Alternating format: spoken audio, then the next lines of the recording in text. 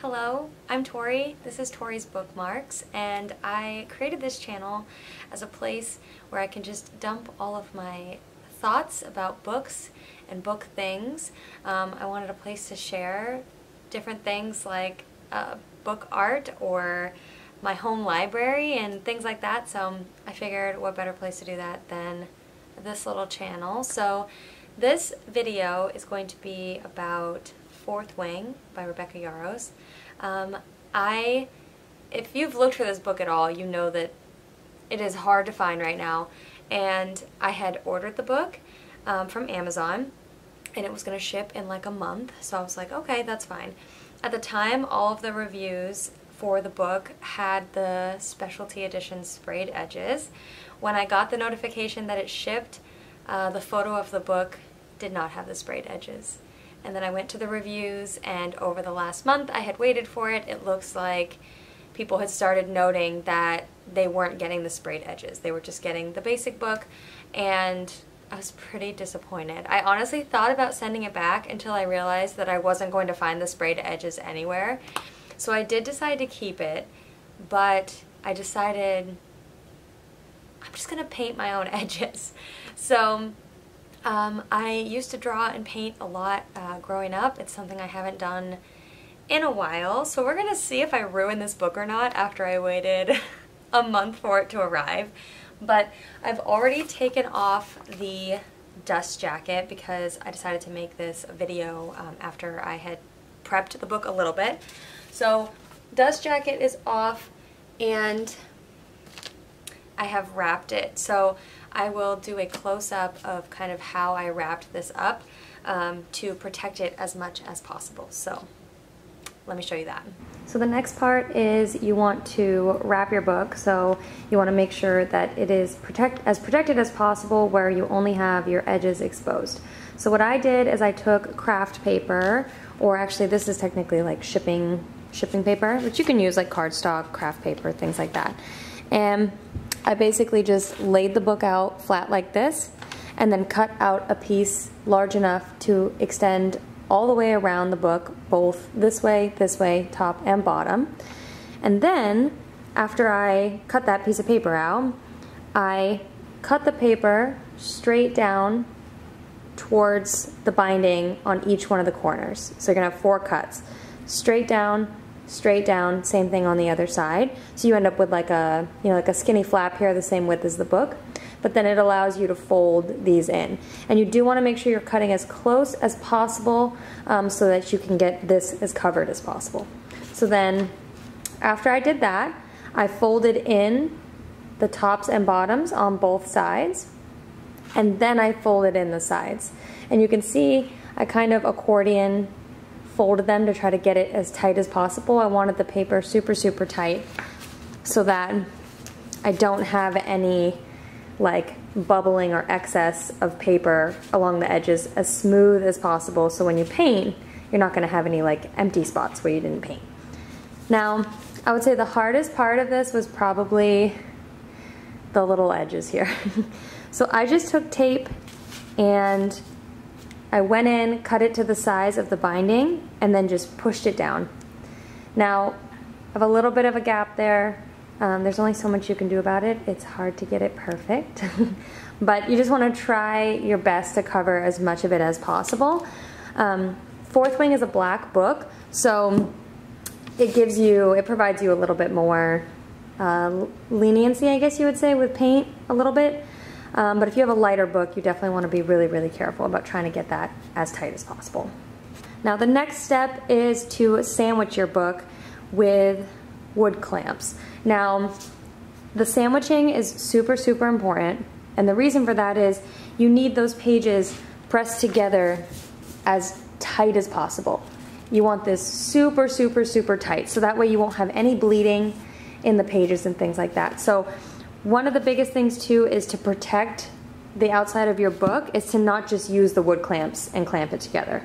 I'm going to use wood to protect the outside of the book and then clamp it as tight as I possibly can.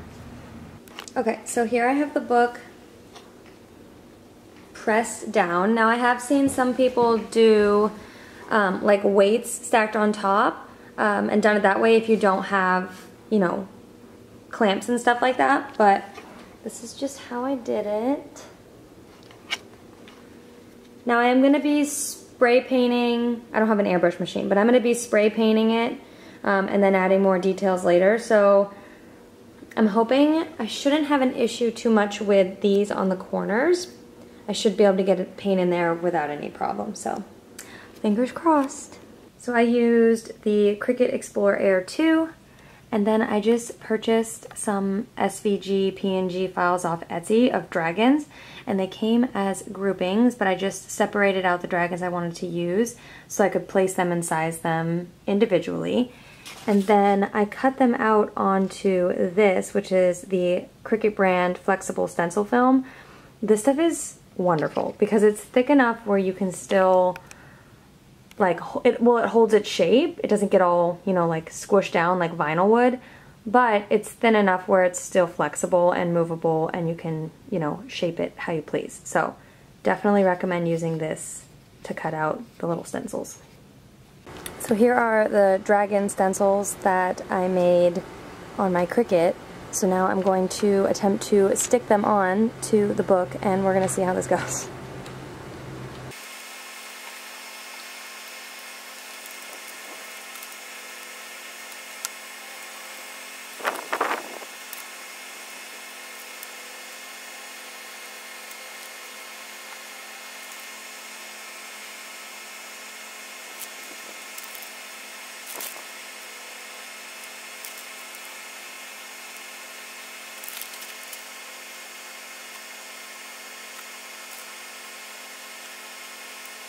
I'm just going to be using this spray paint in satin black. It's my go-to for literally any and every project, so...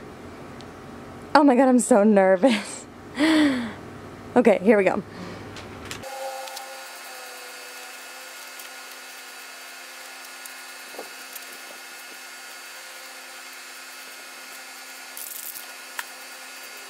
Okay, so now the big thing is to just let this dry, and then we'll remove the stencils and we'll see if it worked. Here's the hard part. You want to wait long enough for the paint to dry some, but not completely dry because you're going to have to get your pages apart. So I took it out of the clamps. I'm so nervous. We're going to see how this goes. I gotta get the little dragons off though.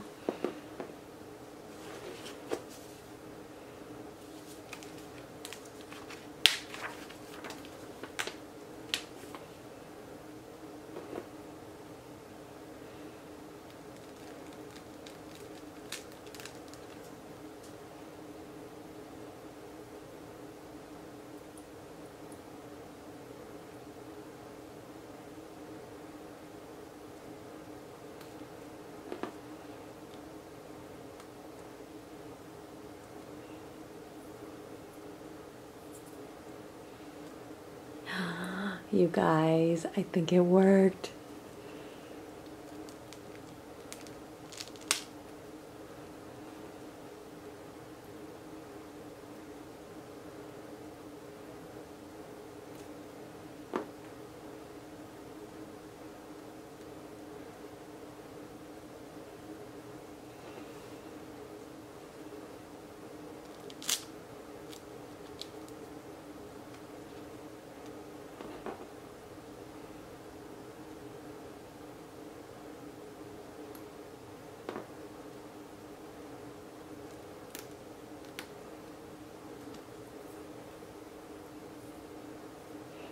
Okay, for starters, it's even better than I thought it was going to come out, honestly. Okay, so then I saw that you're supposed to lay the book out flat and then kind of like,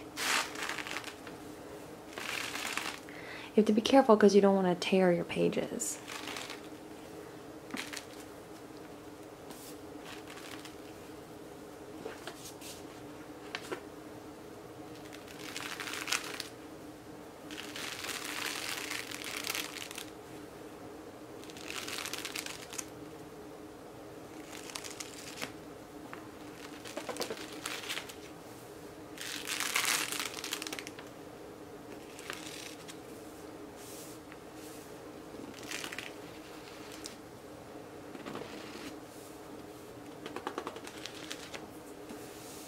Okay, so one thing I'm already noticing that I really like about spray paint is that it goes on super light, kind of like an airbrush would, so you're not going to have as much like thickness as you would with like actual paint and like a paintbrush where you're dealing with trying to break this up a lot. Some of the other people I saw do this had a hard time with this, but this is honestly super easy.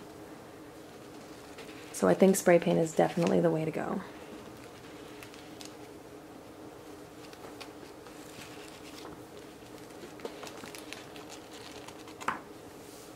I guess let's take the paper off.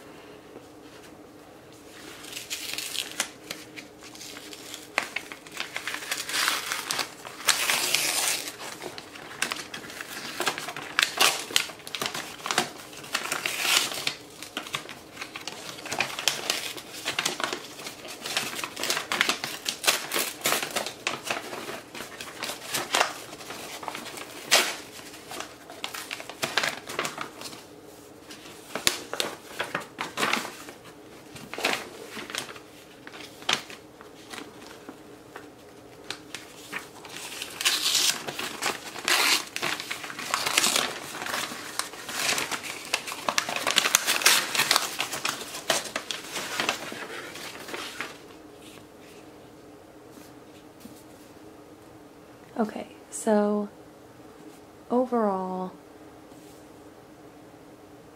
better than I imagined. This thing looks so good. You guys,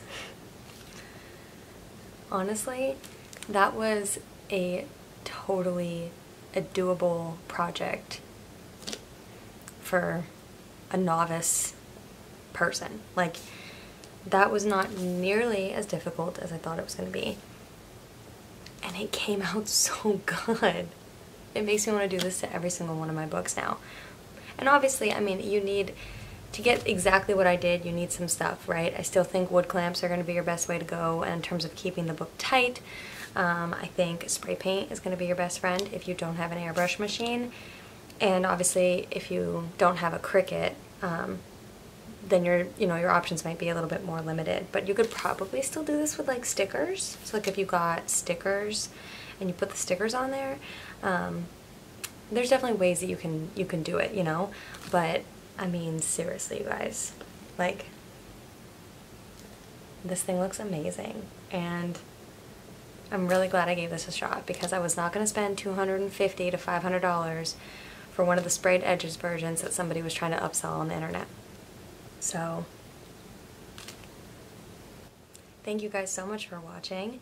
If you have any questions, comments, concerns, leave them down in the comments section. If you want to see more videos like this, hit that subscribe button, and we will see you in the next one.